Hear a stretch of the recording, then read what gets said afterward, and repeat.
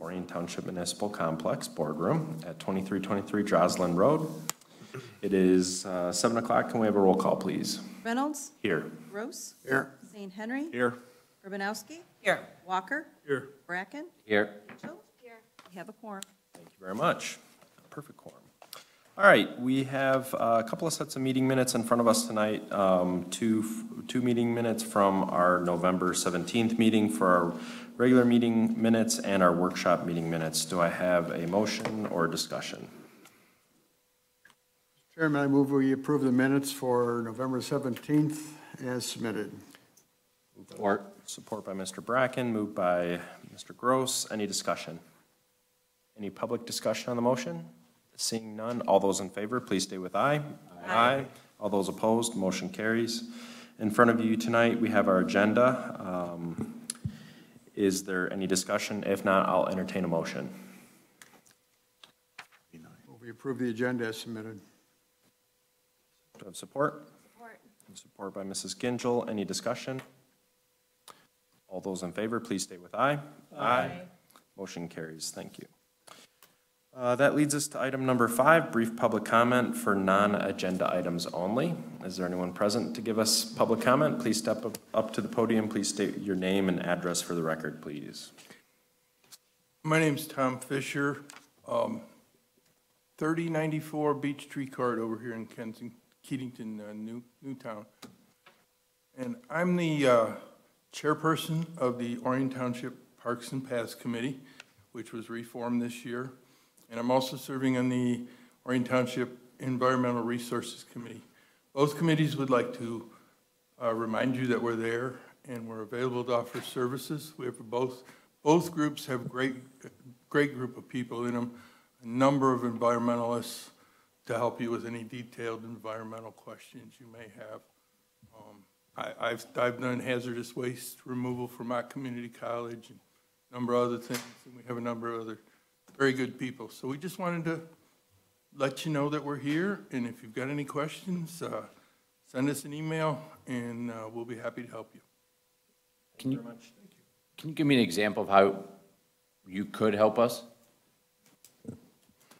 Well, we've been talking about the electric charging, yep, and what we think would be some good criteria, good placings for those.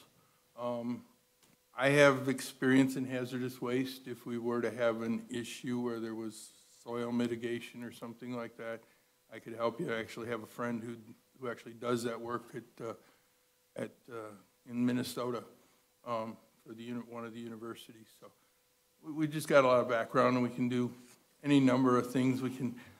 When I was up in Port Austin working for a year, a question came up about a hazardous waste spill.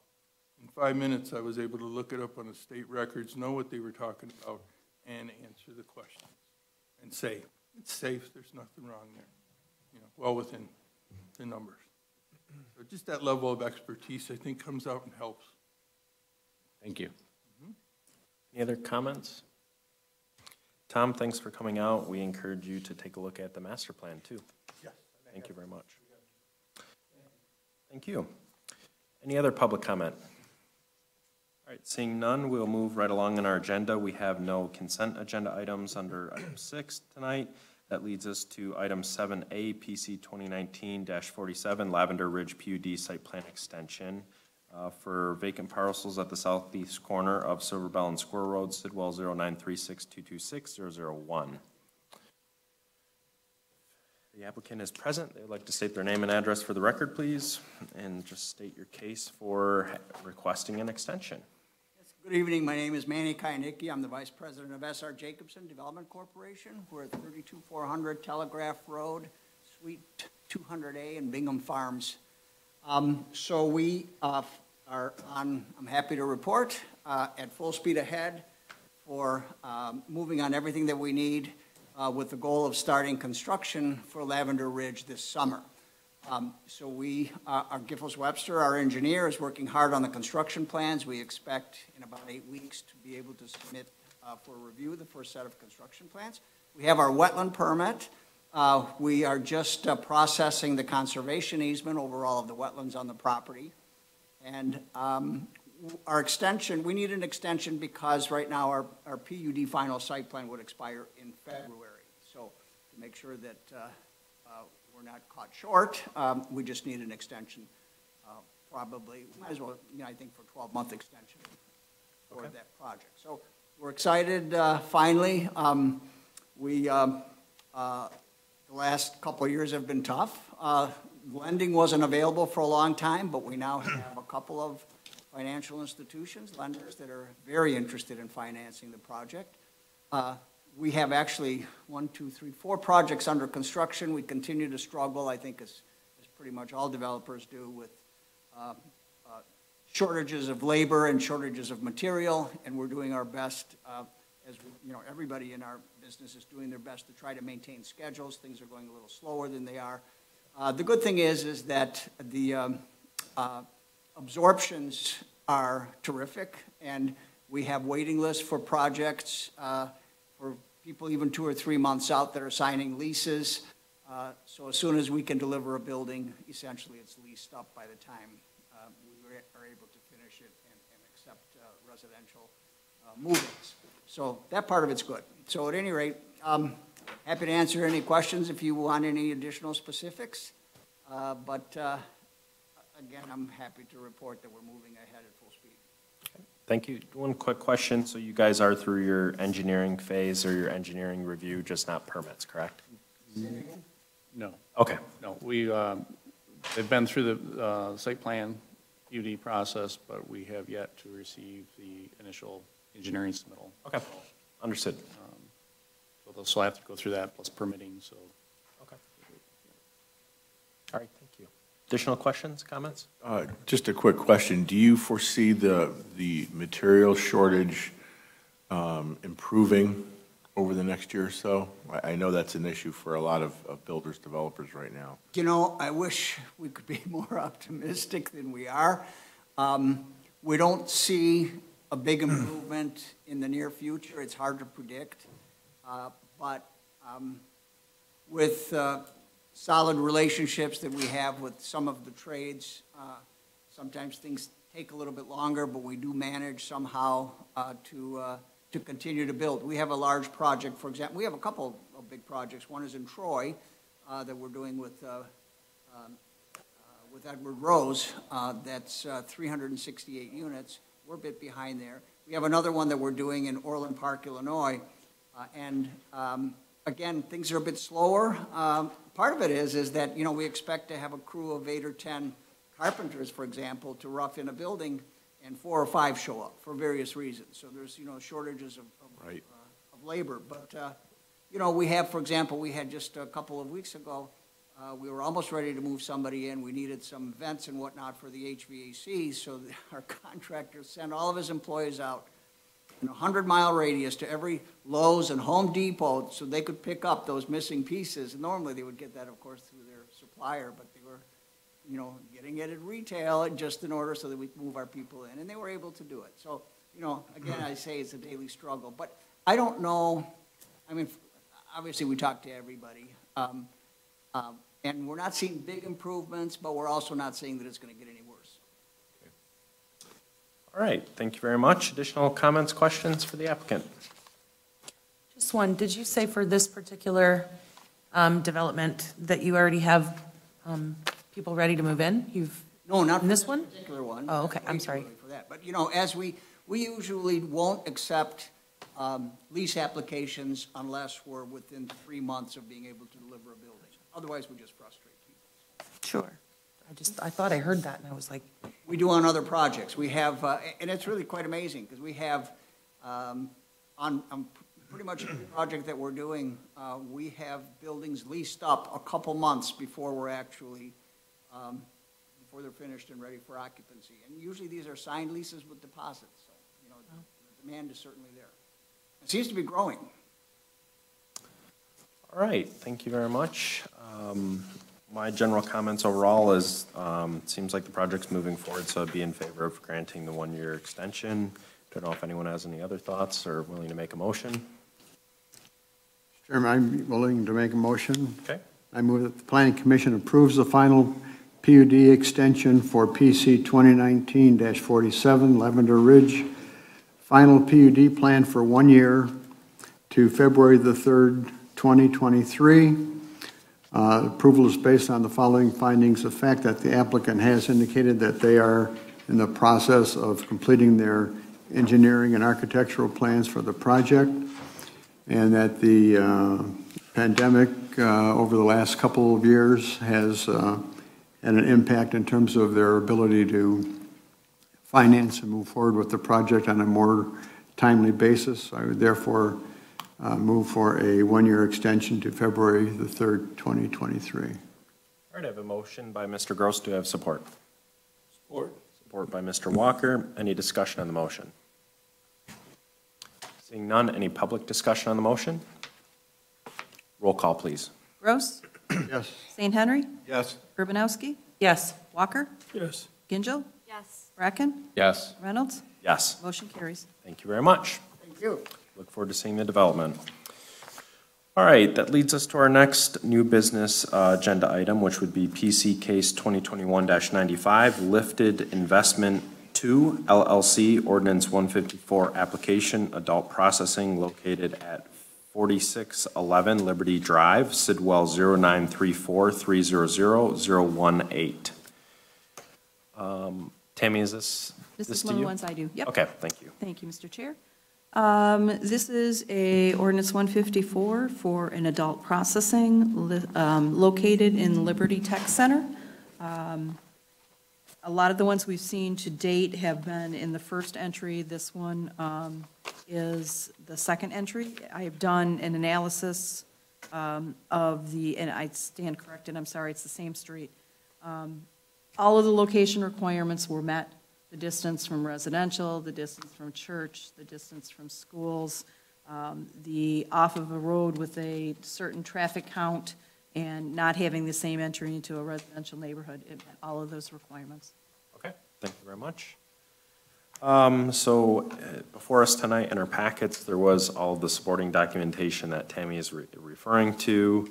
Again, these are reviewed by all of our, or many of our department heads and lead appointed officials here at the township. And it still has to go on to some additional approvals from here. So, further discussion or questions for Tammy? Correct me if I'm totally off base here, but we always classify this as what does adult processing mean? It's processing of the marijuana. So is it similar to the other grow facilities that we've approved? Well, we have grow, which is growing. Yeah. Processing is processing what has been grown. Okay, so that's what I'm trying to get at, exactly what they want to do here. They're processing it. We've had other ones before. There also is a difference between medical and adult consumption. Well, this isn't consumption, this is processing. Sorry, I mean, yeah, sorry, not consumption, but sorry, adult and medical use is the better way to put that. Okay, so So this is processing of marijuana for adult use. Yes, many. Recreational. Correct, recreational adult use. Recreational use. So there is. Okay, that's all. I just wanted to understand Right. exactly what the difference was between this and some of the other ones that we've looked at. It's one of the there's several categories within ordinance 154, and this is one of the categories Okay. that is allowed. Additional questions, comments? If not, I'll entertain a motion if someone's willing to make one. I would move to grant the approval of the application as required per ordinance 154 for PC 2021-95, Lifted Investment 2 LLC, for an adult processing located at 4611 Liberty South, being parcel 0934-300-018, based on the fact that this property is located within an IP zoning district. It meets all the distance requirements as required in ordinance 154. It's located in a building that has ingress and egress to a road with less than 6,000 vehicles per day, and is located in a building that has ingress and egress road that does not serve as a road to residential zoning or residential properties. And this recommendation for approval is based upon the condition that it meets all the other applicable township ordinances and standards of the township, and prior to opening shall demonstrate to the township that it meets all the rules and regulations promulgated by the state marijuana regulatory agency. Okay, I have a motion to have support. Support. Support by Mrs. Urbanowski. Further discussion on the motion? Seeing none, any public discussion on the motion? Roll call, please. Walker? Yes. St. Henry? Yes. Gross? Yes. Gingell? Yes. Bracken? Yes. Urbanowski? Yes. Reynolds? Yes. Motion carries. Okay, thank you very much. That leads us to our unfinished business. We have a handful of items here tonight, starting with PC case 2021-51, K Industrial Site Plan located at 50K Industrial Drive, parcel 0935400033. If the applicant is present, if you'd like to state your name and address for the record, please, and give us an overview of your application. Hi, my name's Maria Lucasavage. I'm here on behalf of K Industrial LLC. Once that stops blinking, it will Okay. will allow you to turn on.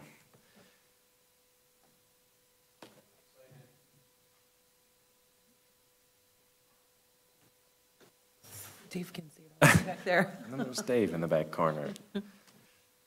He's everywhere. Thank you very much. There you go. There we go. 38700 Van Dyke Avenue, Suite 200, Sterling Heights, Michigan. Thank you.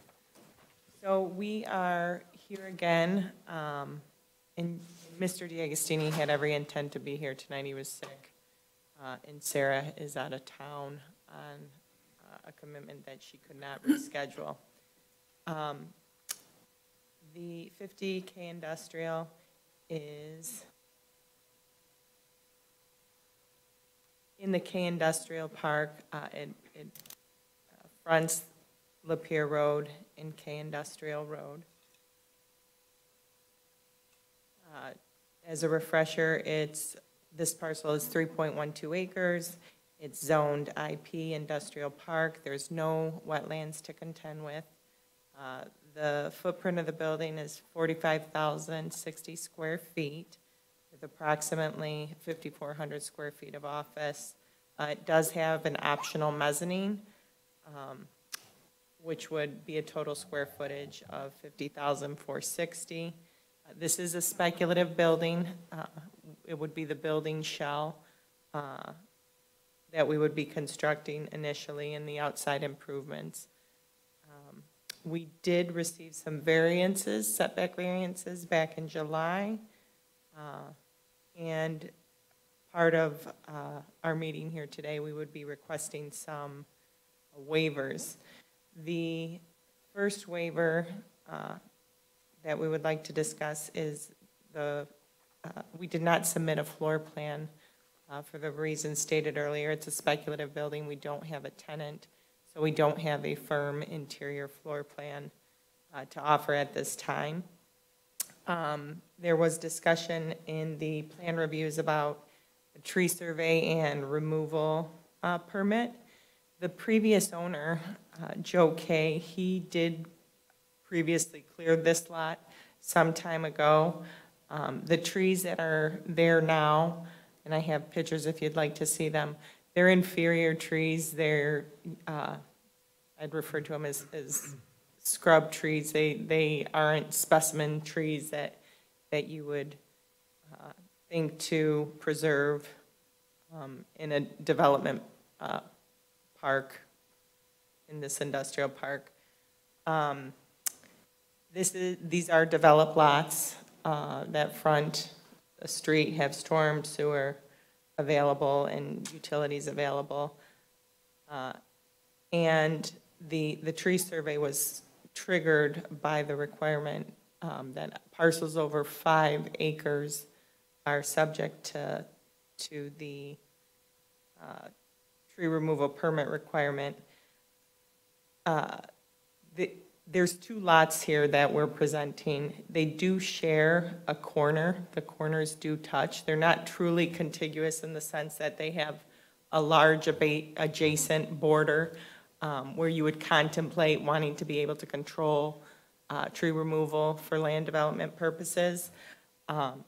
So furthermore, the tree removal that is taking place is in the building envelope, and the ordinance contemplates not requiring a tree permit in this type of situation. So we're asking for the tree removal permit for both this lot and the next lot that we would be presenting.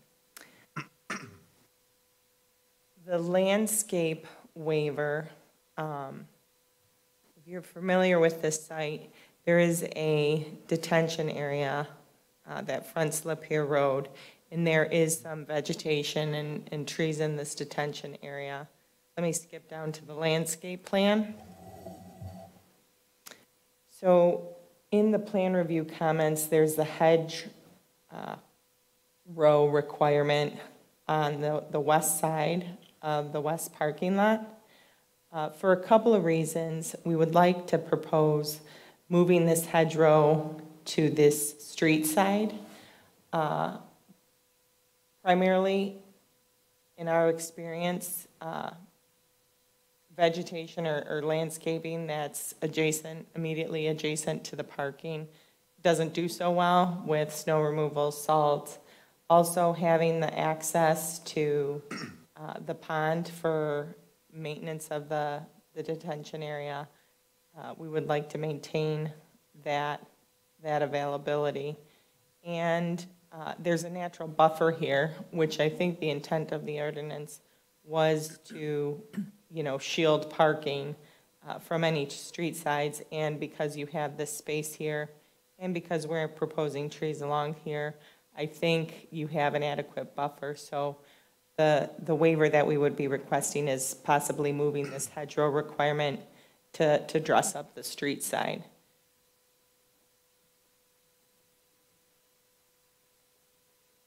Lastly, we would like to discuss the facades. The one requirement that's most concerning for an industrial use is, go back to,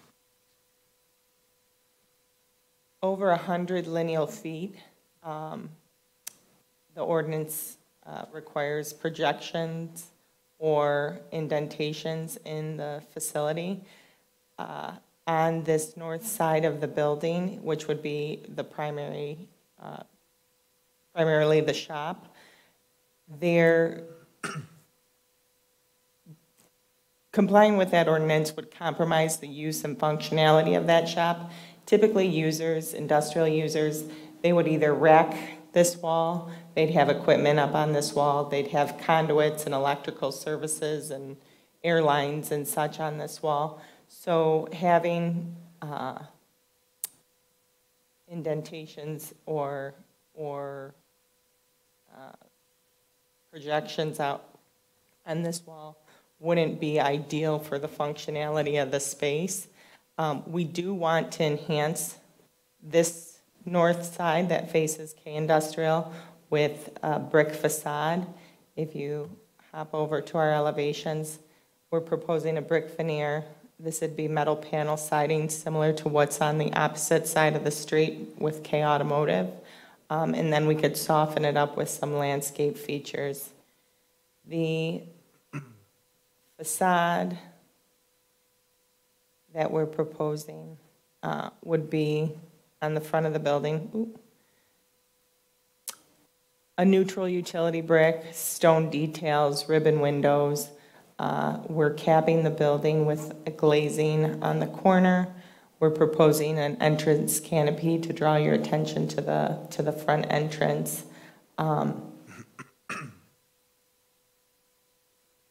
The facade, we believe, meets the spirit of the Lapeer overlay district. Some of the colors and the palette for the building would be similar to this.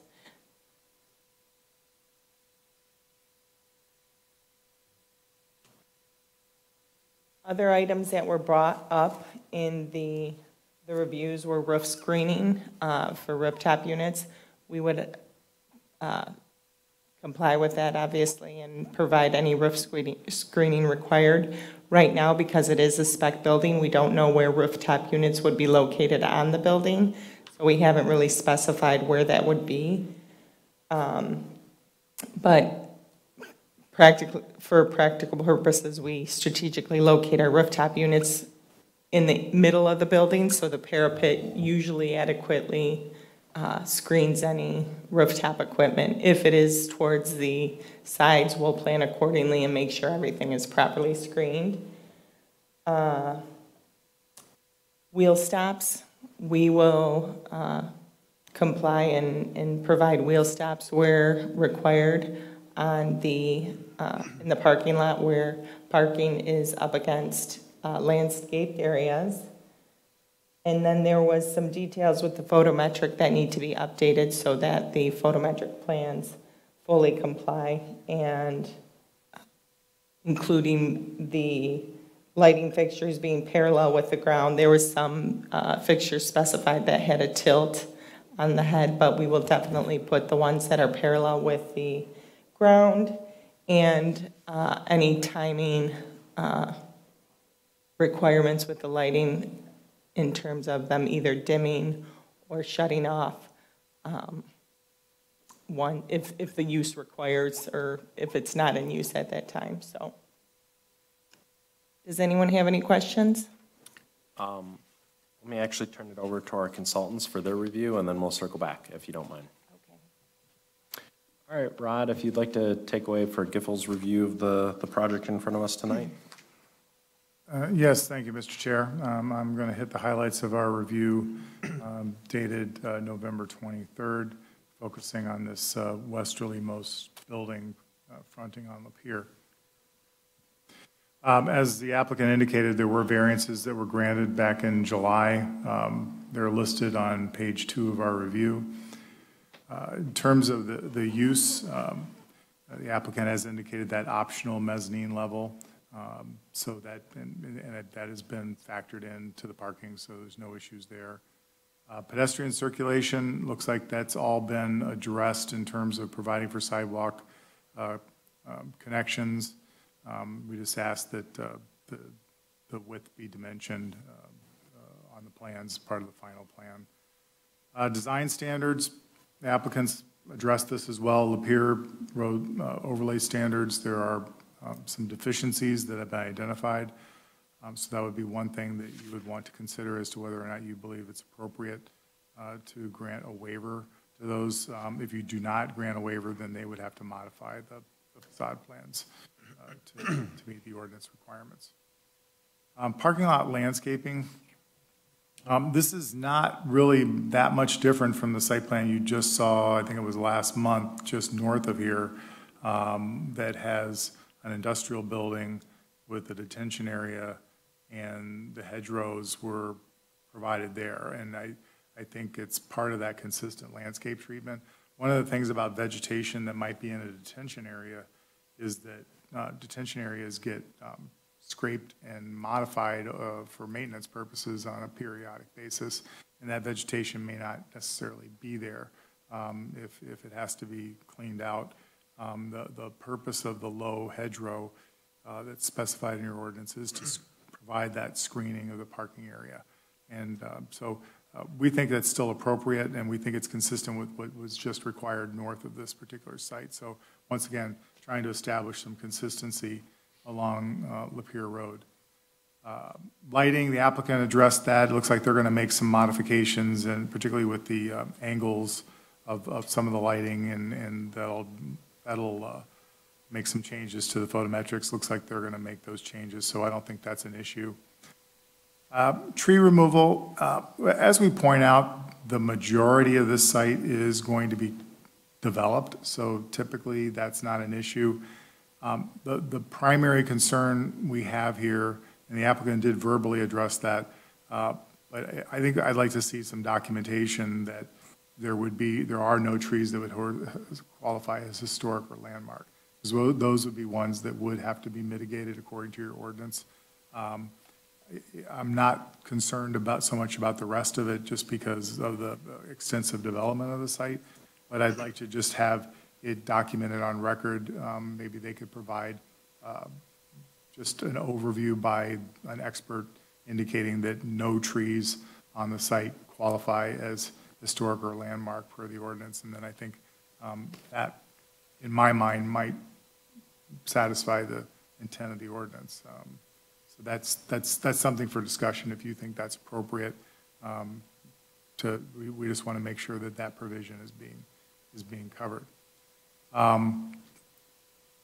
This is IP Industrial Park, and so we go through our various tables and give you an overview. And we go into detail about the Lapeer overlay standards, looking at the facades and exterior walls. So I think you've got some good information there. Clearly, you know, this does happen with industrial buildings. Sometimes we have issues with them looking for waivers because of the nature. So I guess the question is whether or not you believe this is appropriate and whether you feel like the effort that's been made to attempt to comply is consistent with other applications that you've been provided and approved in the past. That is a summary of what we have for this, and I'll be happy to answer any questions. Thank you, Rod. This time we'll turn it over to Mark with OHM for our engineer's review. Thank you. Thank you, Mr. Chair. Our letter of November 23rd was our second review of this site. The applicant has made several improvements from our first review, but there's still a few items outstanding.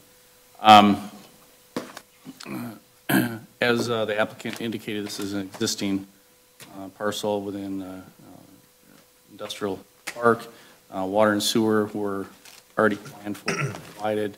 We are asking that they loop the water main through the two adjoining parcels just for some redundancy of the system, which they agreed to do and are showing. The Orion Township fire truck apparatus is easily maneuvered through the both sites, so no concerns there. Stormwater management, as has been talked about, has already been provided for. We've taken a look at the calculations that they provided versus what was originally planned for. Their impervious area that they're proposing is less than what was originally designed, so there's no concerns with having to enlarge the pond or anything to that extent.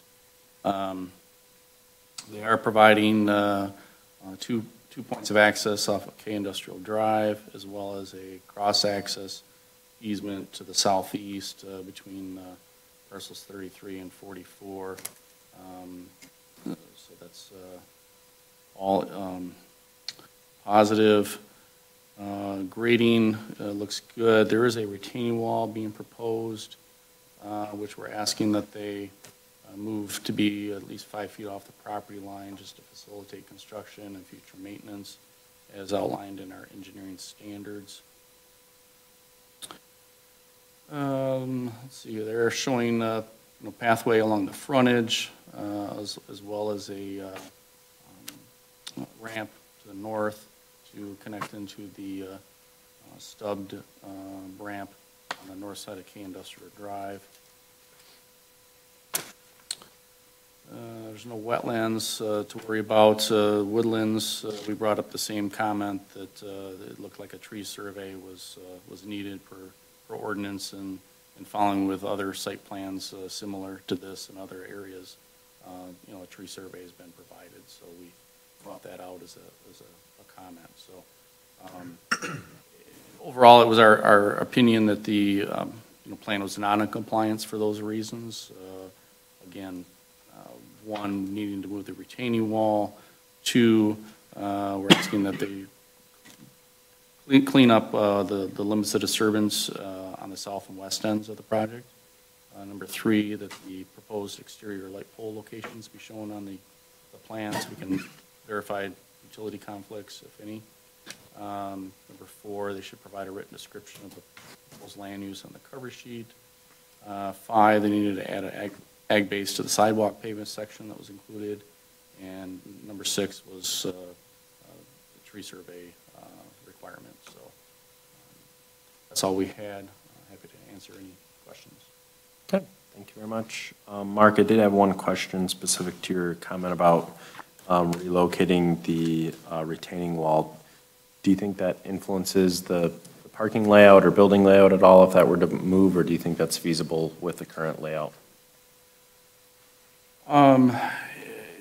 It's feasible that there's already some overhead, utility lines there. I mean, if it's something their engineer is going to have to look at too to see if it is feasible. If it's not, they just need to obtain some easements off-site. So it's an either or. So. Okay, thank you. Question for our experts. Go ahead.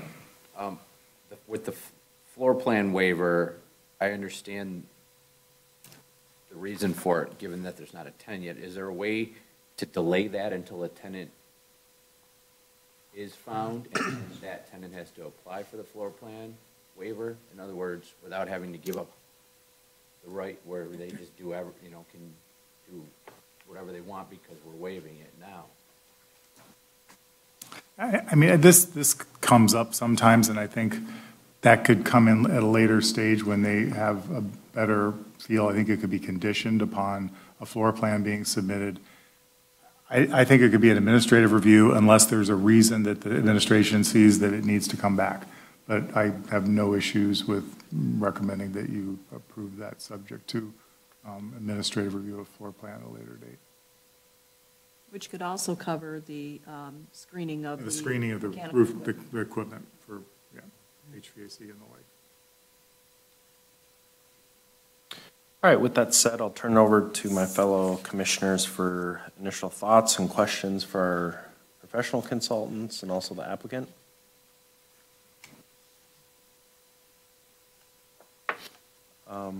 I guess I'll kick us off with a couple of comments. I'm happy to see, obviously, a speculative building being constructed for use. I echo a couple of the professional consultants' comments specific to mechanical and things, just to make sure that that's planned out, that it would indeed be rooftop moving forward, not ground mounted. We've had issues in the past with spec buildings being constructed, and then they say, oh, it doesn't fit, and then now we're moving stuff around and we're making it work. So as long as there's kind of a game plan for that in the future. Yeah, we strategically oversized joists in the design to contemplate either doing rooftop units to fully condition the space, or these units or these buildings oftentimes get makeup airs in a couple strategic locations. So there's not too many options on conditioning that building, and we plan accordingly by sizing the joists so we can put them where we need to. Wonderful to hear. Gone through many buildings myself and run into that issue. I do agree also with the comments from both consultants for the trees. It's something I understand that it's tricky. There's a large development area, and therefore most of the trees fit within the spirit of our ordinance. Myself, I would be open. I think our ordinance outlines either landscape architects or an arborist to essentially just provide a letter, saying that there aren't landmark or historical trees. I would be open to that. As long as we're all kind of on the same page and our staff agrees to that letter, that would be fine with me. I'm not in favor with waiving the Lapeer overlay design standards. I agree there's some nice materials being proposed right now, but I think there is the ability to meet them. I don't think the spirit of the ordinance is to inhibit interior use, but rather create just some rhythms and patterns, potentially in masonry, even with a 4 or 12-inch step, that just breaks up a 100-foot long facade. So I think that could be easily met even with some of the materials that are being proposed here tonight. That's just my opinion and a couple of initial thoughts, and turn it over to everyone else for their opinions. I guess I don't understand the reason for wanting to move the landscaping. I mean, it seems like such a minor issue compared to everything else that's being asked for. Why even bother? No, we do want to move that hedgerow to that north side. But if you wanted everything else, why not say, hey, we're willing to put in the hedgerow where it's planned and add the additional hedgerow? That was, we're actually good with that. We were just, for the maintenance of the pond, and just as property managers, we know that the plantings don't do very well adjacent to parking areas with snow removal, salt, and such. But to put a hedgerow, if the planning commission feels strongly about it, we will surely comply. We do intend to soften the north property line, dress it up with some plantings. And if you wanted to add some different, maybe doing a combination of split face, brick, and maybe different panel heights, we could propose some options. But there are ways, for the functionality of the inside, we don't want any major protrusions into the space. So as long as we're able to maintain a straight wall on the inside, that's important for the users. Understood. Derek, I don't know if that answered your question or not. She kind of was answering both, so I want to give you the chance to respond to the first half, or. I understood it as you'd be willing to concede and. Yeah, well, if the planning commission to satisfy and move forward in getting an approval, we would be glad to put in that hedgerow on the west side, as well as dressing up the north side with plantings. And then to your second comment, I agree. I'm not looking here to inhibit interior floor space. We've asked other industrial buildings to do similar things, to create some pilasters, relief in the facade. I don't think it's intended to necessarily be anything crazy ornate, but rather create some nice kind of scale and rhythm through those neighborhoods. I know some of the buildings, that's been the comments in the past when they've been very super long facades and it's very plain Jane, and we understand it's an industrial area, but we still want to continue to raise the bar and promote nice facilities, so. Certainly. Mr. Chair? Yes, sir, Mr. Walker. I sort of compare this to the requests for the PUDs we've gotten recently. The petitioners in front of us asking for a number of things. Many, and this is, I think, the second time you've been here on the subject. And there are still way too many moving parts as far as I'm concerned. First of all, I'm the tree guy on the board, okay? And the Cavalier, well, these are just scrub trees. We don't have to deal with that. But we have a tree ordinance to do that. And even if those trees didn't qualify for that ordinance, you would think it'd be nice for you to say, well, we'll put some stuff around. We'll put some sort of greenery around the project. There's a number of objections still from the planner and from the architect, and not the architect, the engineer. And I think there's just too much. And my opinion again, we often go too far. I would rather have you back here having this stuff fixed and then asking. And the zoning board has already granted you 6 variances on this property. So it's not that the township is taking a real hard look at this. We're trying to help you, but I think what you're asking for is asking us to help you too much as it's presented right now. That's my opinion. Thank you, Mr. Walker. Additional comments, questions? May I respond? Go ahead, please. We'd be glad to have our landscape architect, actually, he was already out to the site to give us an opinion of the vegetation that's out there. We'd be glad to have our landscape architect write the letter that you had suggested. With respect to some of the comments on both the Givels and OHM reviews, in speaking with Mr. Landis, I think we agreed in our previous discussions that a lot of the comments could be addressed and corrected during the engineering phase of the development. Correct me if I'm wrong, but There was a few comments on the next case, 44, that I felt we could push to engineering. Okay. But the items on our letter for this particular case, I think, should be addressed at site plan. May I touch upon some of these comments? The limitations of disturbance where it matches the existing grades,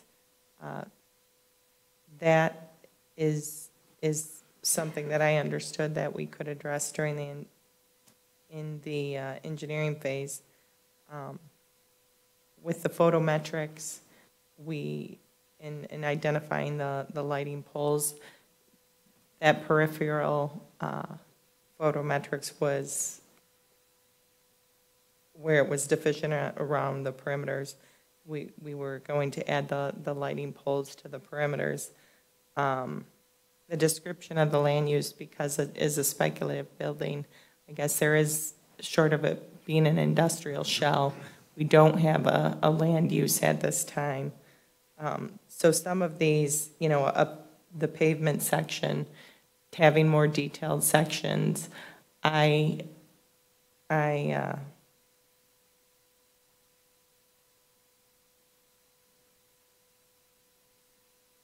thought that it was my understanding that these were items that could be done during the engineering phase. And then, of course, the letter, we've discussed, addressing the tree survey ordinance item with the letter. So I respectfully request that this site plan be approved as it is today, and we address these comments in the engineering phase if at all possible. Okay. Additional thoughts? At least where we stand now and. Yeah. I kind of think that there's a number of these issues that are basically administrative items that need to be resolved during the actual submission of detailed engineering plans. I kind of like the fact that the applicant is maintaining the large setback from Lapeer Road with the detention pond in the front, which is complementary to the detention pond of the property to the north. And that additional setback, I think, does provide some relief to the architectural facade of the building. I think the facade that they're showing for the Lapeer Road frontage is acceptable in terms of our overlay district. The north wall could use some additional relief, just some architectural relief to soften it up. And the applicant has indicated that there's an opportunity to use different materials along that north wall to provide some visual relief of that north wall. I think both the planner and the engineer have identified some issues that can be resolved internally and administratively. And for one, I'm prepared to move forward with this. Okay. Additional thoughts at this time?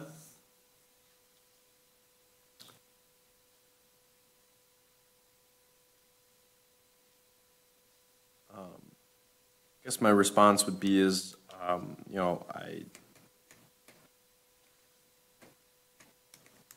agree. I'm always in favor of moving forward with projects with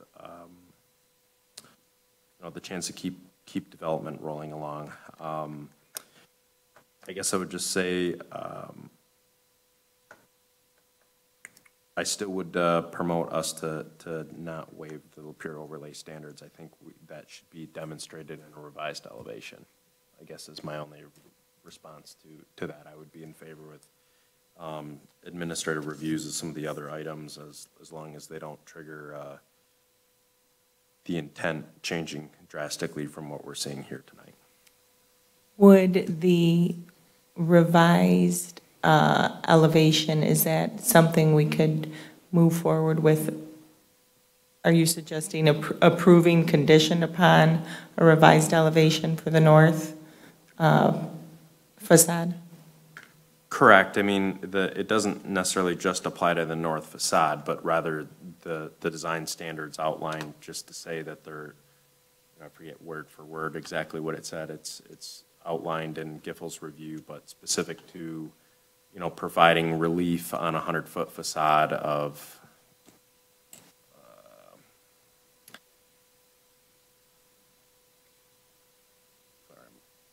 canopies, projections, recesses, just various things that relieve that facade. So, correct. I think my problem with that is that that's not an administrative thing. And so if we say, I mean, they could resubmit it, and then who's going to review it? Agreed. I mean, Yep. that's our job. That's one of the things that we do the waivers. It's not an administrative thing. And yeah. One thing I do want to point out, I don't know how familiar everybody is with the subdivision.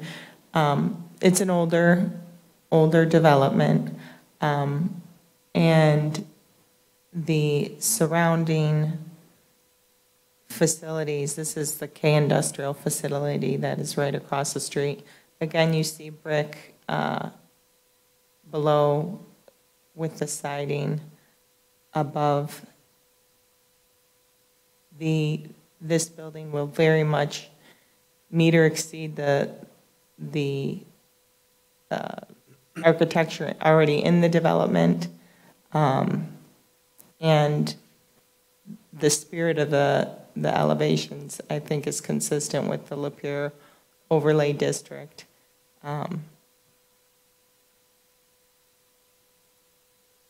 the facility would look very similar to this with the canopies that were proposed over the entryways. If I may. Go ahead, Mr. Brecken. So in order to grant a waiver for this ordinance, there's a standard that has to be demonstrated that we're presented here. And consistency with the buildings around it is not part of that standard. It's, the standards required would prevent reasonable use of the site. I haven't heard anything that the ordinance requirements would prevent reasonable use of the site. For the reasons that I mentioned before was our concerns with the shop portion of the building. If you had indentations along these walls that are primarily shop walls, it would compromise the functionality of the space. And for industrial users, that's very important. But you don't even know if they're going to be shop walls yet because there's no tenant, right? There's no tenant at this time, but we own and property manage several million square feet of space, and the requirements are somewhat typical. They want straight walls for either racking, craneways, equipment modules, robotic modules, assembly lines, various things. It's very much a lineal footprint.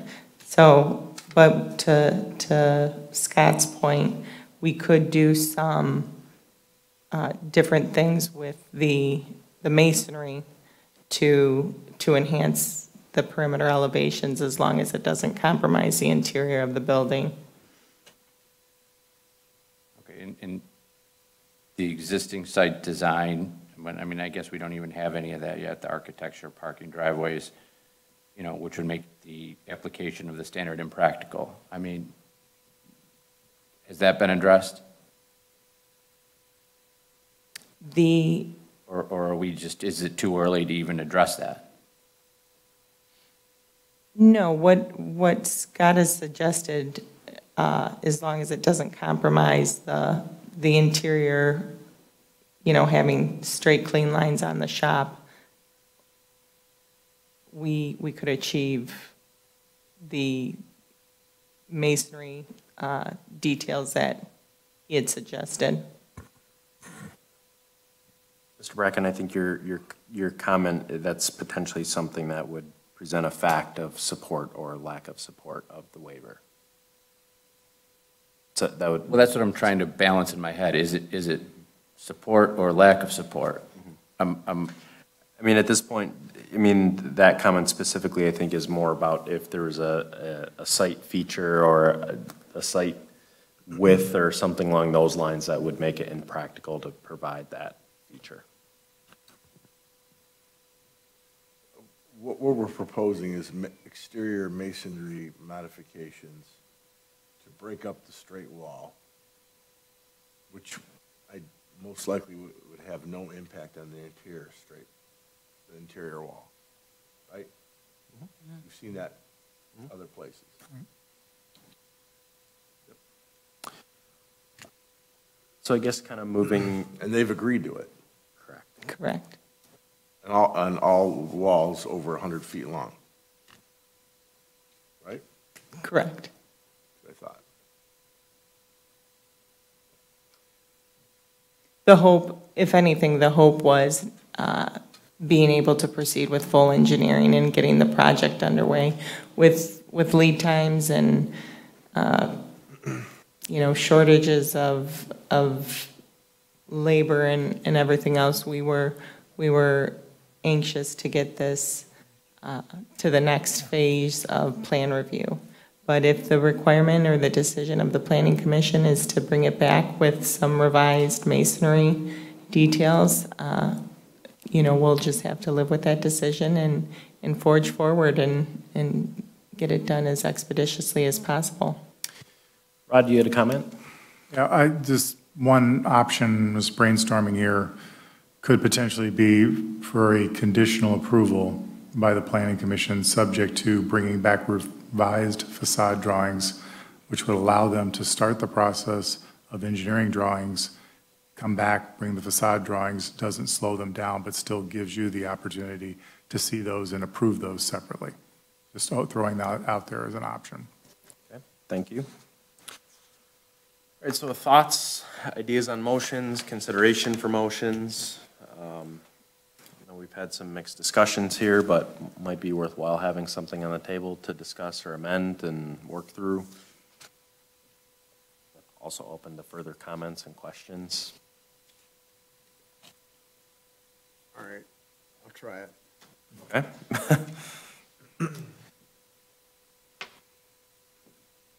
What I'd like to do, or what I will recommend, is that we approve the site plan, give the site plan approval with conditions that were outlined by the engineer and the planner, and delay any action on a overlay design standard until a resubmission has been made relative to the design of the building. Okay. That would allow the applicant to move forward with the engineering work on the plans and give them an opportunity to return to us within the next, 60 days or so, 30 days, with a revised elevation. Okay. If that's, I'll try it. Okay, go ahead. Go ahead. Let's put it on the table and then let's discuss it. We can always amend. Relative to the site plan for PC 2021-50 K Industrial Site Plan located at 50 K Industrial Drive on parcel 0935-400-33. I move that we grant site plan approval for the plan state stamped and received 11/10/2021 due to the fact that waivers have been granted by the Zoning Board of Appeals on July the 12th, 2021 for various greenbelt setbacks and parking setbacks and dumpster locations. Approval is based upon the conditions that the applicant comply with the Township Planner's Review Letter of November 23rd, 2021, with items number 1 through 5, and 2, that the applicant resolve the issues relative to the Township Engineers Review Letter of November 23rd, 2021, items 1 through 6, with the understanding that a tree review will be done by a qualified arborist or landscape architect regarding the tree inventory and quality of the trees on the site. And that the design of the exterior building relative to the Lapeer overlay design standards be postponed until a revised design plan has been submitted to the Planning Commission relative to the design standards within the district. Okay, your motion? Don't ask me to repeat it. Is there a second? Or support, should I say?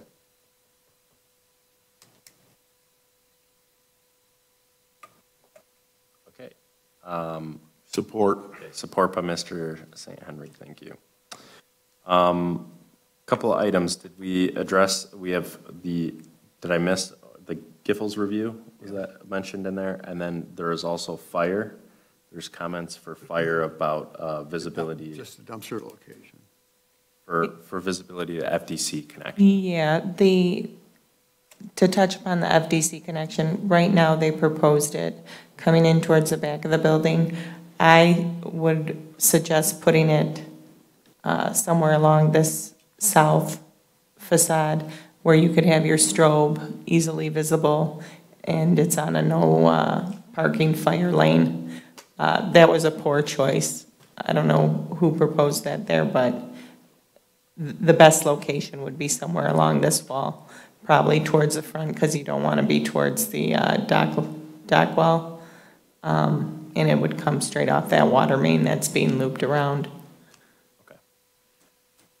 So essentially, there's an understanding that those comments would be addressed to the liking and approval of the fire marshal. Yes. Okay. So clarification of the motion, is that how you understood it? Thank you. All right, so on the table, we have a conditional approval to essentially allow for the applicant to come back with a revised facade that meets the Lapeer overlay design standards to come back before us, along with the opportunity to address all of the comments outlined in Giffords-Webster's review, along with OHM's review and the fire marshal's review. And to clarify, those are to be administratively reviewed, and are any of those to come back before us as a planning commission to review?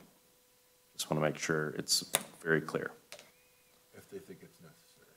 If correct, I'm just clarifying, and this can be a discussion because anyone in Robert's rules can amend a motion, as we've learned this year, but just saying, just to clarify, and if there is a disagreement about the motion on the table, we're happy here to discuss it. So, Mr. Walker, go ahead. I mean, just for clarification. Thank you. I may have misheard the motion maker, but I believe he referred to the actions taken by the zoning board as a granting of waivers as opposed to a granting of variances. And I don't know whether that would torpedo a motion or not, but I think that should be at least clarified. Okay. There's a request for clarification on, did you intend that to be variances as granted by Zoning Board of Appeals? Those variances that were granted by the Zoning Board of Appeals. Okay, thank you. It means I was listening to your motion. He's paying attention over there. That's right. Yep. That's done. Okay. I think that's. Okay, so with that said, we do have a motion, we do have a second. There's been a couple of clarifications here. Additional comments, questions, concerns? Can you show us again, talk to me again about the dumpster? Where are you moving it? So we're not moving the dumpster. The fire department had a concern. Let me zoom in. The FDC connection, the fire department connection into the building is being brought in through the back and is being proposed back here by the dumpster.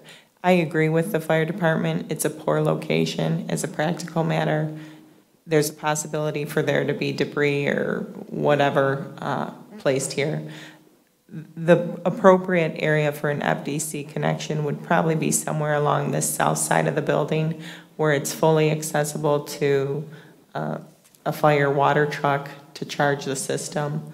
And you would just come straight off that water main that's proposed Okay. right down there and just have a lead straight into the building. Okay. Further comments, questions, concerns? Just would like to, I guess, clarify, it would be the intent for these to be re-reviewed by professional consultants, correct? Is that our intent here? Agreement? Agreeance on the motion of that they would Yes, be those are- professional reviewed? Yeah, those are details within the various engineering standards. And you intend them to be re-reviewed? Correct. Okay, thank you for the clarification. All right, further discussion. Any comments, questions, concerns for professional consultants? Public comment on the motion, including from yourself. Again, we're very eager and anxious to get development going in this township. We're excited to do business here. Between the two buildings, we anticipate this being about an $8 million investment on the shells. We'd be glad to bring a new proposed facade back for the Planning Commission's review, and would be very excited to move forward on a conditional basis with all the other items addressed. I did have some clarification. It was a letter, or do you want a full tree inventory? A review by a landscape architect or arborist. Okay. Yes, and we actually, as I mentioned before, we had a landscape architect out to look at the site. And I'm confident we can fully satisfy that request. Okay, thank you. Any further public comment on the motion? Seeing none, I'll entertain a roll call. St. Henry, Yes. Angel, Yes. Bracken, Yes. Urbanowski, Yes. Walker, No. Gross, Yes. Reynolds, Yes. motion carries. Okay, that leads us to our next item under our unfinished business of 8B, PC case 2021-52, K Industrial Site Plan located at unaddressed parcel 093540044, a parcel south of 100 K Industrial Drive.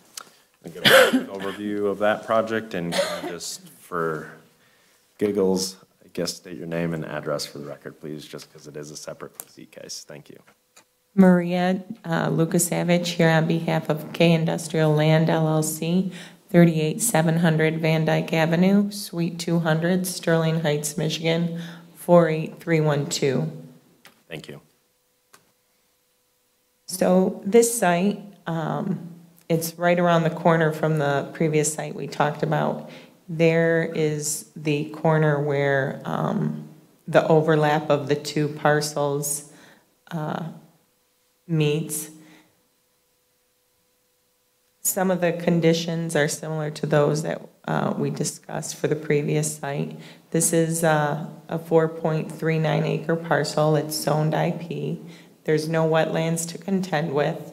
The building square footage is 66,955 with approximately 6,000 square feet of office and 60,955 square feet of shop. There is an optional 6,000 square foot mezzanine, which would lead to a total square footage of 72,955 square feet. Again, this is a speculative building. We don't have a specific user. And for the reasons discussed in the previous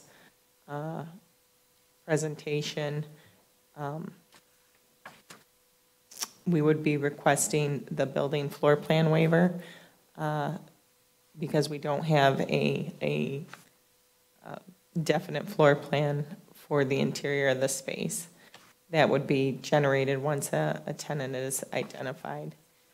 The tree survey and tree removal permit, for the reasons stated before, we would be glad to get a letter confirming that none of the trees are of historic nature or would require preservation. In the facades,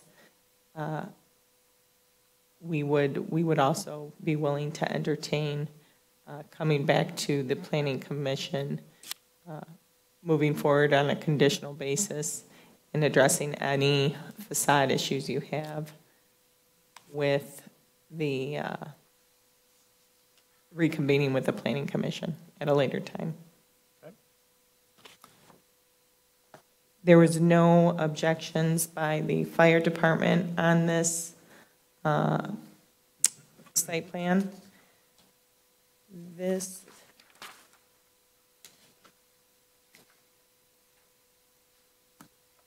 and I'll let Mr. Landis speak more on the conclusions, but there was a couple items that we determined were not a concern, items 1 and 2 on the items that needed to be corrected, and the other items were the other items that were discussed in both approvals. The rooftop screening, again, we weren't able to identify where the rooftops went.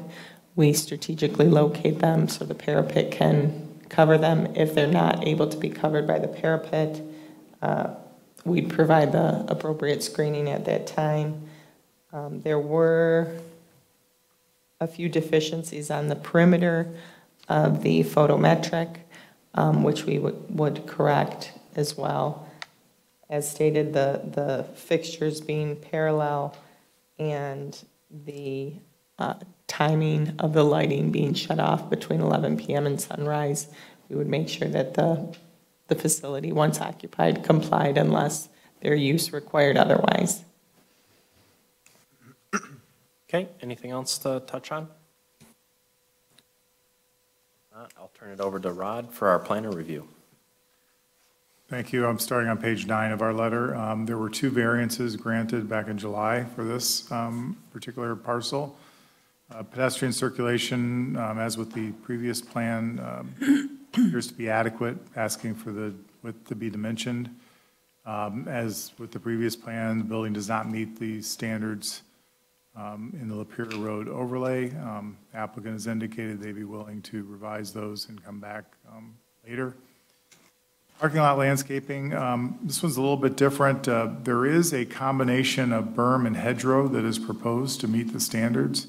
However, while we found the height of the berm, we did not necessarily find the height of the hedge planted on top of that berm, nor the species that were proposed. So I think that's a cleanup item that can be resolved with the next submittal. But assuming that they meet the 30-inch minimum by the combination of the berm and the hedgerow, that would meet the ordinance requirements. And the applicants indicated they'll make the lighting adjustments, and the applicant has indicated that they will provide a letter from a landscape architect that confirms there's no historic or landmark trees on the property. So that's a summary of our review. All right, thank you, Rod. Mark, if you'd like to take our engineering review, thank you. Thank you, Mr. Chairman. Our letter of November 23rd, again, was our second review of this particular site. It's located just southeast of the previous site. Similar, the site already had water and sewer available as part of the previous industrial park development. Water mains being looped through, as previously indicated. There's also a cross access between the 2 parcels. There's one additional approach for this development out onto K Industrial Drive. Stormwater management's being taken care of by an existing detention basin that was planned for and sized for this development on the east side of K Industrial Drive. That pond already has sediment forebay. It was over excavated, so there's no need for any pretreatment. The applicant is proposing to extend pathway along its frontage, meeting ordinance requirements. No concerns there. We did have a number of items on our conclusion, which upon further review, I would like to clarify. Number one is not applicable. Number two, as previously just mentioned, the need for mechanical pretreatments not needed since on further review of the plans for the existing pond already has a sediment basin, so that's not needed. Number three was relative to a tree survey, which it sounds like we're agreeing to a letter from their landscape architect to verify there's no landmark trees similar to the previous case. So that's not really a need there. Number four is a cleanup item at engineering, same as 5. 6, since the site was already planned for, would be non-applicable. And 7 and 8, we've already spoken to, similar to the other sites. So really, our concluding comments, almost all of them go away. So at this point, we really have no further concerns with the plan. Okay, thank you very much, appreciate it. And as mentioned by the applicant, the fire marshal did review the project and recommended approval and had no additional comments.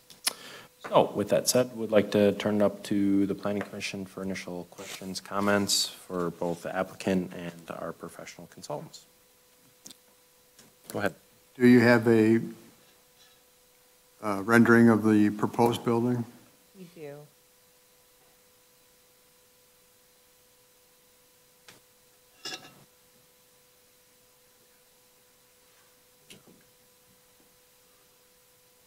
This is the elevation. We don't have a rendering, like a computer generated rendering, but we did this similar facade at a different facility, and a lot of the architectural features that we're proposing here are on this building that we built, and this one's actually in Shelby Township. This is basically at the entrance, though. Correct. Okay. But otherwise, it's just block building. Correct. Here,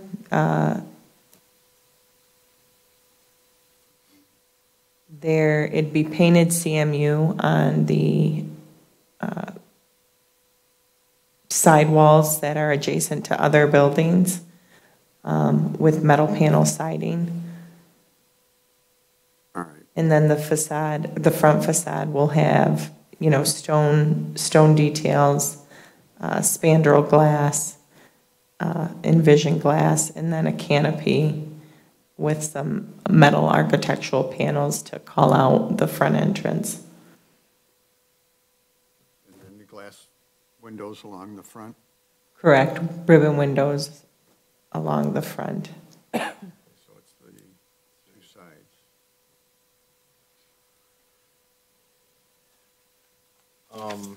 Yeah, I would have similar comments to the previous one. I think there's some measures that can be taken to meet our Lapeer overlay standard. I get it that it's an industrial building, but would love to see something a little bit more than just low masonry, especially painted CMU, and you know, facade that's pretty blank. So, additional thoughts?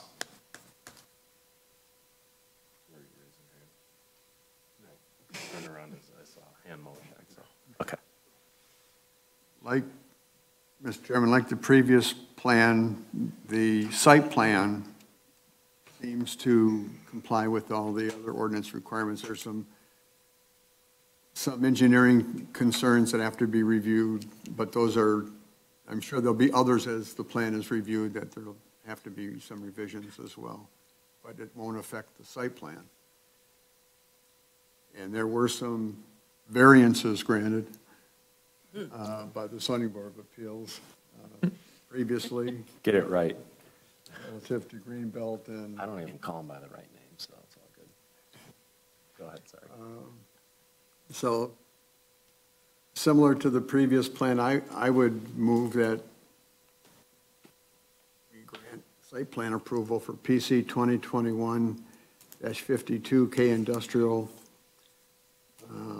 Plan located at unaddressed parcel at 0935-400-44, where the plan's date stamped received 11/10/21, based on the conditions being satisfied in the planner's review of 11/23/21, which apparently have been addressed, as well as the engineer's report of 11/23/21, and the fact that the zoning board of appeals granted variances on July the 12th relative to greenbelt and parking setbacks. Therefore, the plan complies with ordinance requirements.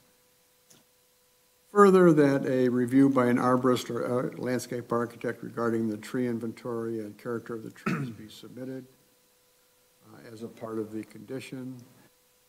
I would recommend approval with the stipulation and condition that the final design of the project be resubmitted to the Planning Commission to ensure that there is compliance with the design standards of the Lapeer Overlay District as required on the sides of the building. Okay, motion by Mr. Gross. Do I have support?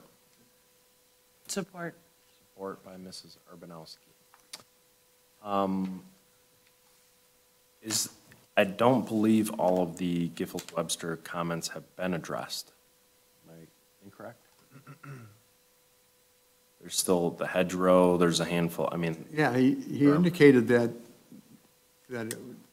his interpretation that it complied with the. Can you clarify a couple of your comments, Rod, please, just to make sure we're all on the same page? Sure. Regarding the hedgerow, it appears that it could comply, but we just need more information to confirm the species and the height of the hedge on top of the berm. So provided that is acceptable, then it would comply. It looks like they're attempting to meet the spirit of the ordinance, but I just need some more information. It's an administrative type review, but yes, we need additional information. Okay.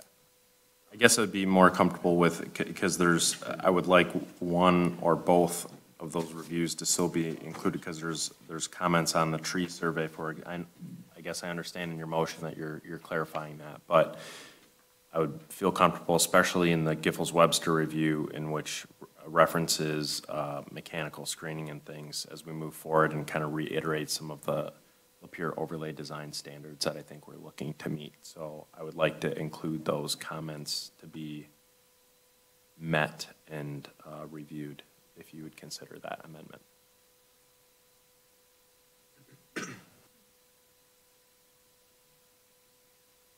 Okay. I mean, there's It's not included in their summary.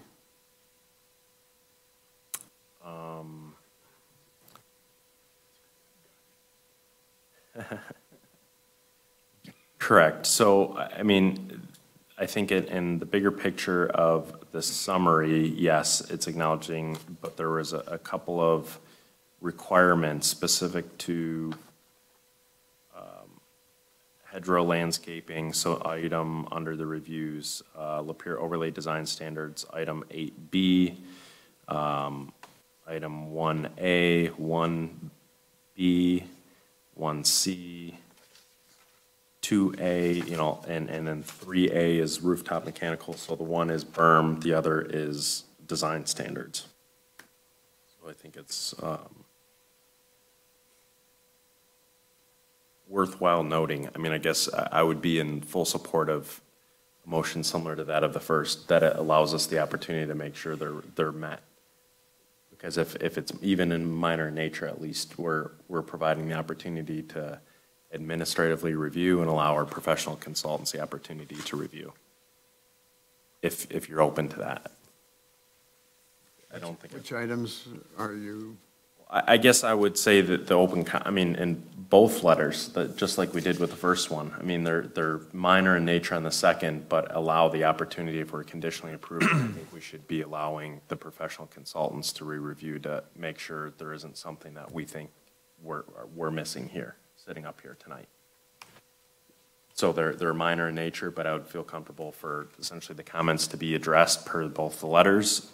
I'm in full agreement with the comments they're making. I don't think there's anything drastic that's being made, and allow them the opportunity to re-review would be my request.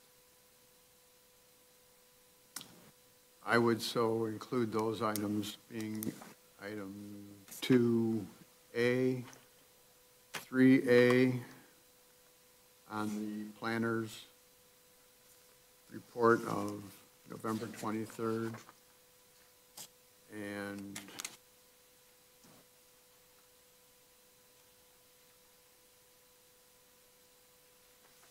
what, 4B?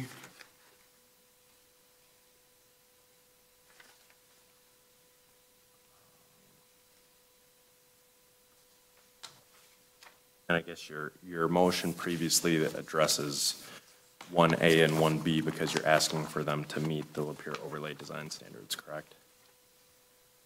Correct. And just one more clarification, 8B is in regards to the hedgerow.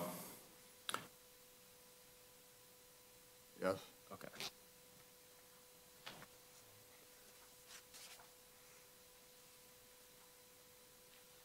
Okay, so just to reiterate, 2A, 3A, correct, to be added to the motion? Yes. 2A, 3A, and 3B. I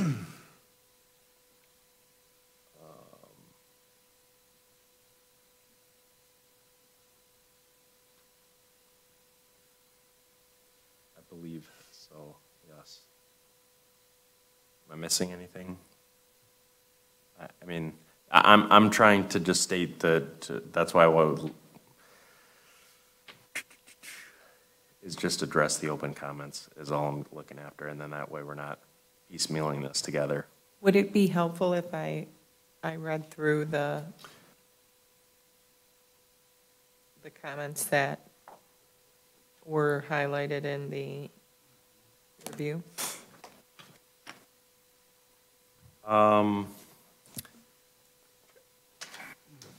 Go ahead, Rod, go ahead, sorry. Maybe a way to reference that would be to identify the items that are in 1 through 5 in the summary, plus any other items that are bolded through our letter.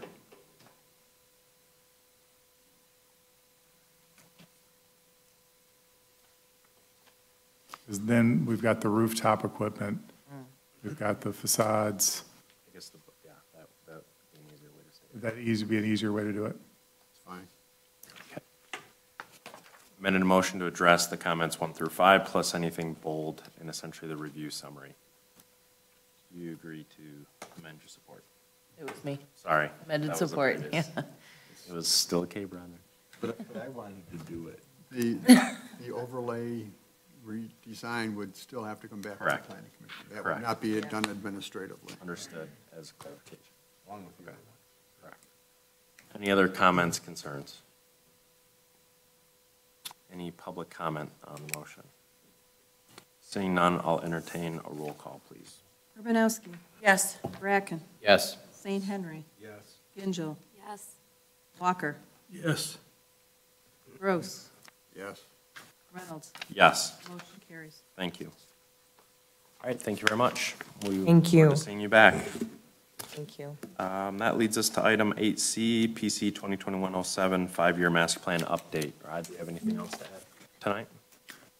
Just that we're going to go ahead and make some of the changes that were suggested, and we will have a new draft for you for next month.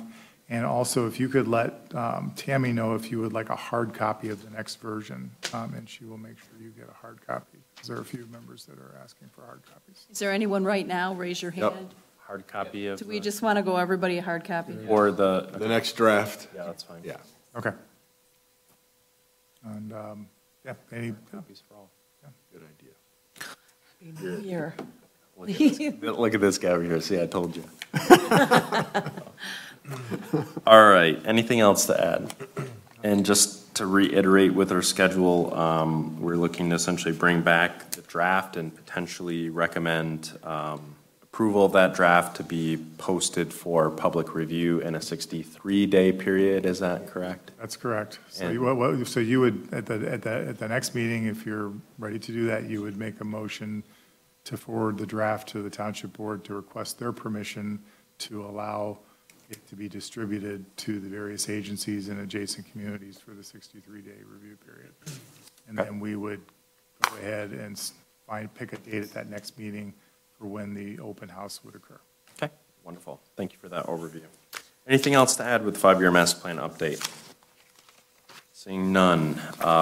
Any public comments? Item number 9. We have no communications tonight, and that leads us back to our favorite planner, Giffords Webster, on safety site design training, item 11A.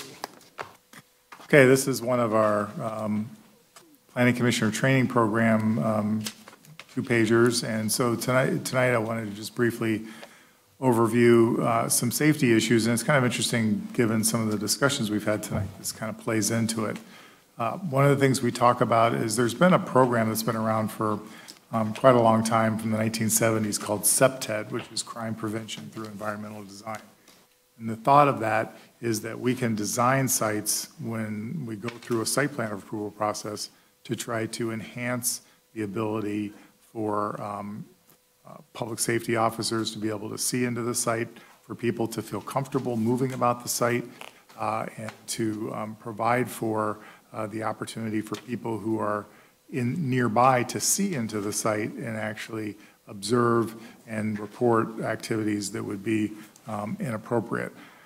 So there's some issues. One deals with lighting, and these photographs are actually pretty interesting in terms of showing you good and not so great lighting. That when you have those high-intensity lights that are so bright and they're next to an area that's dark, then your eyes are adjusting to that bright area, and you can't really see those dark areas very well. But when we have that even lighting, which is typically reflected in an average to minimum ratio of 4:1, is kind of like the goal, then you can see across the entire site.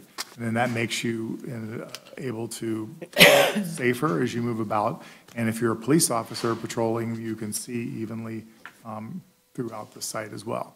So there's some suggestions for minimum lighting when those areas are being actively used. Also, the color of lighting is become an issue, because we used to have those old sodium lights that kind of glowed orange, and it's not, I mean, it may seem warm from a distance, but it also changes how your clothes appear in terms of the color. So if you see someone and you're trying to describe someone, and you may say, oh, that person was wearing a red shirt. Well, it may not have been red, because the glow of the light is impacting how you perceive it. And so when you report that to a police officer, you may not always get an accurate description. So if we can use the lighting Kelvin, it's called Kelvin temperature, that more closely is associated with daylight, it tends to give you a more true color rendition, and that's also something that's helpful. There's kind of a nuance in not getting too blue-white so that it looks so cold, but having a little bit. And the nice thing about LED, we now have a lot more flexibility in fine-tuning that Kelvin temperature so that it's got maybe just a little bit of warmth to it, but is still closer to a true color rendition. So those are things that are important to consider. And then sight lines, obviously, looking so you can see into a site and that you don't have vegetation that's blocking it, avoiding entrapment spots, One of the things we talked about tonight is this requirement for the low hedgerow. And that's a really good example of something that is consistent with the SEPTED technology because our concepts, because you're getting the benefit of the landscaping, but you're still able to see into the site when you drive by. Because the driver's eye height in a vehicle is typically about 3.5 feet above the pavement. And your 30-inch high landscaping is below that sight line. And so you're gonna drive, when you're driving in a car, you're still gonna be able to see into the site. And when a police officer is patrolling, they're still going to be able to see. But with the 30-inch hedgerow or a combination berm and hedgerow or wall, you're softening the edges of the parking lot while still maintaining the ability for the appropriate safety mechanisms to be put into place. So that's a summary of what I wanted to go over. I'll be happy to answer any questions. Thank you very much, Rod. Any questions, comments? Thank you very much. That leads us to our next item of business, Winter 2022 Citizen Planner Flyer. As always, the Planning Department allocates training dollars for us as planning commissioners. One of the very useful opportunities that is provided to us is through MSU and their extension program, and they are offering Citizen Planner via live Zoom. It looks to be occurring through middle of February through the middle of March, about a month-long process, meeting on Tuesdays. Looks like registration would be, their deadline is the 28th, so if you express an interest, please talk with Tammy and the Planning and Zoning staff. They'd be happy to sign you up, so maybe by the next meeting, get a conclusion on whether you would want to participate or not. Am I missing anything? Just strongly encourage it. With it having 6 sessions, it does cover a lot of material with a lot of topics. I know that when I first started in planning and zoning, it was in person, and it was 3 days and at a conference, and they kept you separate from everybody else. I think Mr. St. Henry was with me at the time. And it covers a lot, and it gives you a very rounded knowledge, and I think it's wonderful that it now is able to be done from the comfort of your home via electronic means versus sitting in uncomfortable chairs in a stuffy, warm room. It was an enjoyable experience. But it was an enjoyable experience. Spending time with you. Always, Mr. St. Henry.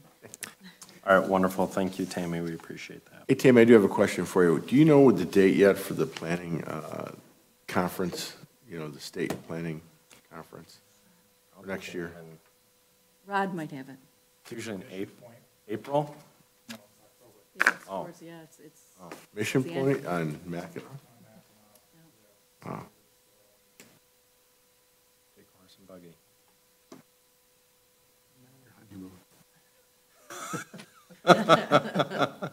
Very true, very true. I will be intoxicated. Come, dear. Yes. right here. Hey, if we could just have the date. It is October 12th. I'll be back.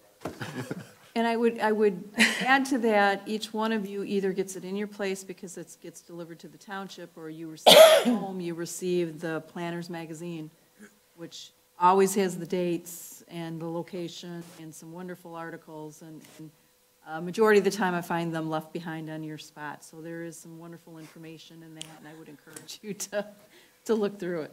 But by all means, when it comes out, we would be looking at promoting it. That didn't happen this last year because of COVID, and the township had purchased through Michigan Township Association unlimited classes, and felt that it was the direction to go last year. So by all means, I will pass on the information as I receive it. All right, thank you very much. I'll quickly go on the other one, even though it wasn't on the. Sure, absolutely. There's one This one came other- after the agenda. This is one through Michigan Planning Association. It is Woodland Preservation webinar. There was recently a court case related to woodland preservation, and this is going into that case and discussing possible changes to ordinances. It's a relatively cheap, you're all a MAP member, it would be $25. It's paid by the township, but I guess I'm just thrifty, I'm always looking at ones that are reasonable. In the evening, you would do it via a computer. It's not till January 25th, so what I'm thinking is I've got several days coming up that I'm going to have off. I would be submitting my request to go first week of the new year. So I would ask that you reach out to me if you're interested, so I could just put it all in one credit card and get it taken care of. We've discussed the fact that we really want to relook at our woodland section of the ordinance anyways, so I think anyone that has particular interest in trees might be interested in it. So please let me know. Thank you very much. We do not have any committee reports. There's always ongoing site walk committee meetings that are going on. Future public hearings, Tammy, have we rescheduled? Yes. Ridge, let me open my calendar. We had a public hearing that was originally scheduled for December 1st that was canceled. Yep, it had to be rescheduled when we canceled that meeting. For Ridgewood, which is the properties off of Clarkston Road. The signs are located there. I'm sorry, I don't have the information in front of me, but the signs are there. It is advertised in Orion Review. That will be, it's been rescheduled to January 5th. Okay, thank you very much. So, 7 o'clock. yep, 7 o'clock. seeing that this is our last meeting of the year, our first meeting of next year, January 5th, 2022 here, we'll have a public hearing at 7:05. Chairman's comments, would just like to note, in the wake of all of the tragedies that occurred in Oxford, for any of those looking to support both time, money, anything, any resources, there is the Oxford Strong Community website that's been posted now to help organize efforts. There's obviously a lot of funds and opportunities out there, but that is one way to get connected to not only just contribute money that's directly contributing towards families affected that have either lost loved ones or have injured loved ones, but also the opportunity to provide resources in your own time to students of not only our district, but also neighboring districts, including Oxford. So take a look at that for community updates, and thank you everyone for any of your efforts that you put forth to date. It's obviously great to see us come together as a community in the wake of a horrible tragedy that we will get through it together. With that said, Mrs. Gingell, if you'd like to kick us off with. Nothing other than thank you for all of that information. Thank you. Mr. Walker? All set, thank you. I'm good this evening. Happy and safe holiday season for everybody. Absolutely. Yeah, that's Merry Christmas, Happy New Year. I'm all set. Tammy, any closing comments? If any of the planning commission members would love a complete tour of the building, please stop in any normal business day. And I would love to give you a tour of it. It's a wonderful building. Merry Christmas to everyone. Yep. Merry Christmas and Happy New Year. Happy holidays to everyone. We now have 8:43. Do I have a motion to adjourn? So moved. Support? Support by Mrs. Gingell. All those in favor, please stay with aye. Aye. Motion carries at 8:43.